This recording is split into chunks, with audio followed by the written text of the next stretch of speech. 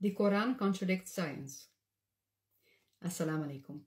Sometimes, or actually too often, we come across people that say that the Quran cannot be the word of God because some verses contradict science. Now, if that was the truth, then they would have a point, right? But they come with verses like the one that we're going to analyze today. So let's see what science actually has to say about that. Let me take you to the Quran, chapter 23, verse 13 and 14. God made humans from a drop in a secure repository, then developed the drop into a clinging clot, then developed the clot into a lump, then developed the lump bones, then clothed the bones with flesh. Now, some translations say develop the lump into bones, but in the Arabic Quran, there's no word into, so let's not put it there, okay? But we do want to know the last part, clothed the bones with flesh. But before we say anything, we're going to educate ourselves. So, stick with me, we're going to read about human embryology.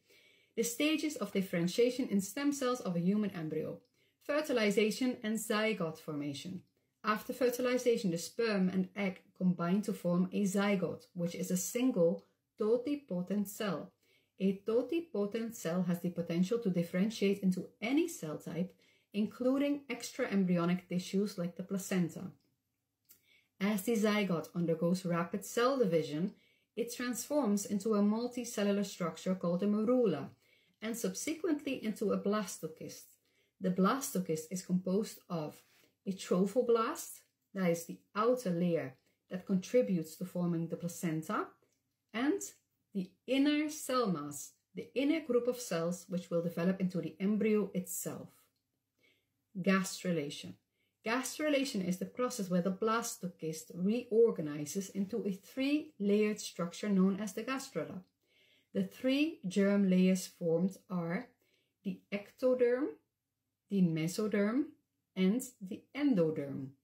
The ectoderm will give rise to the central nervous system, the skin, and various other structures.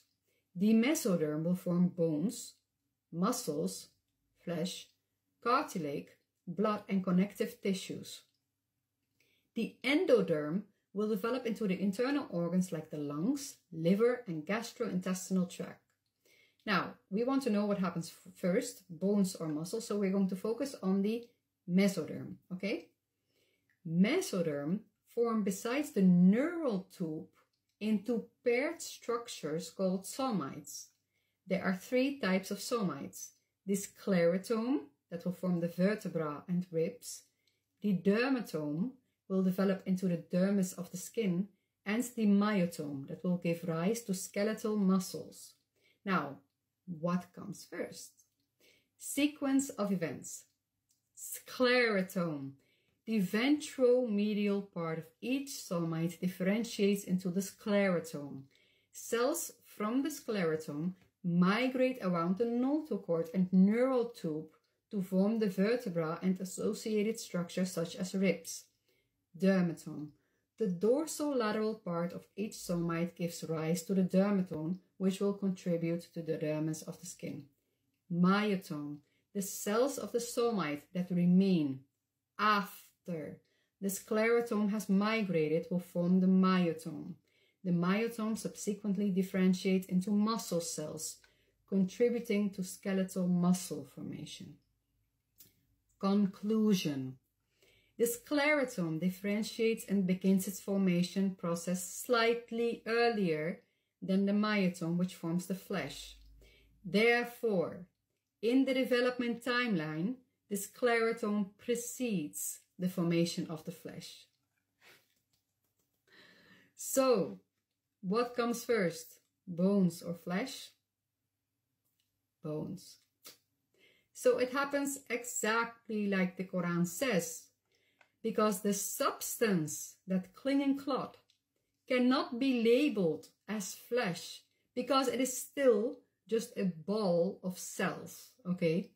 In the process of differentiation of cells, it is first the bone cells and later the dermis and the muscles.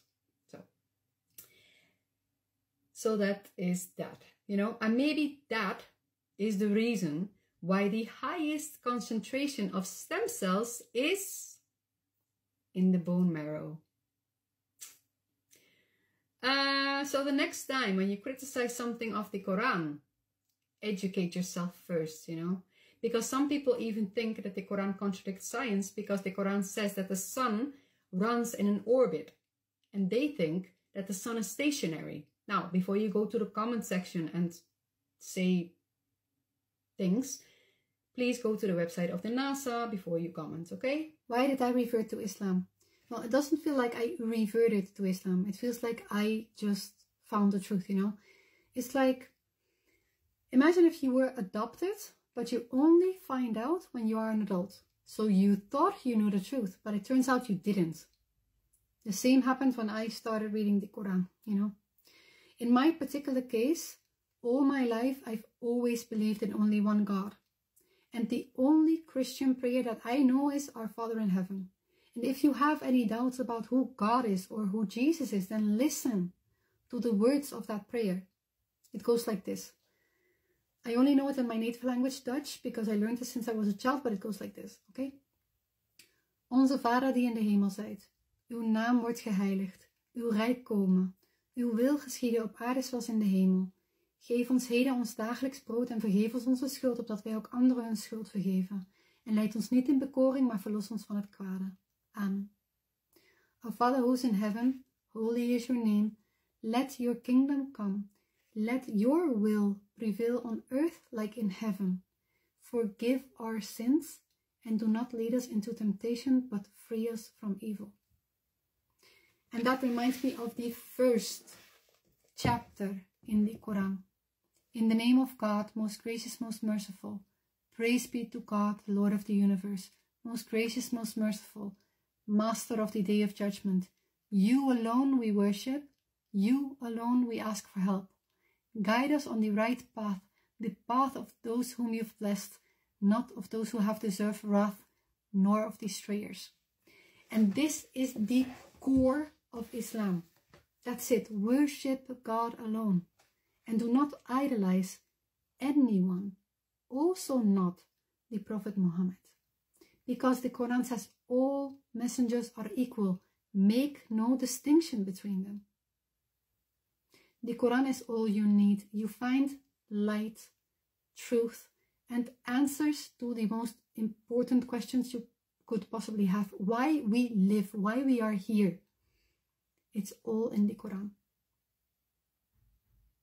And I want to share something more about the Quran, because it has been composed beyond human capabilities.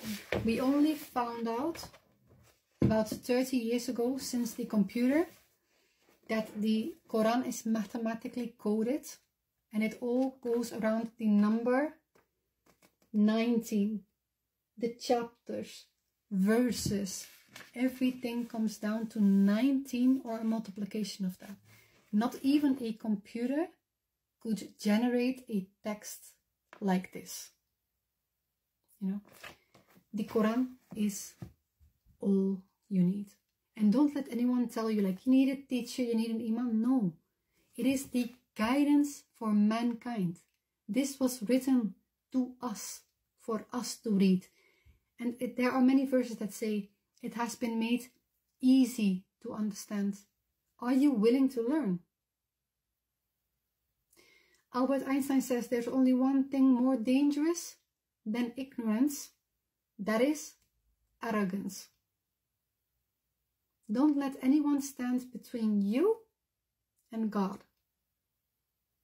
Not a prophet, an idol, not a teacher, no one. You and God. You and the Quran.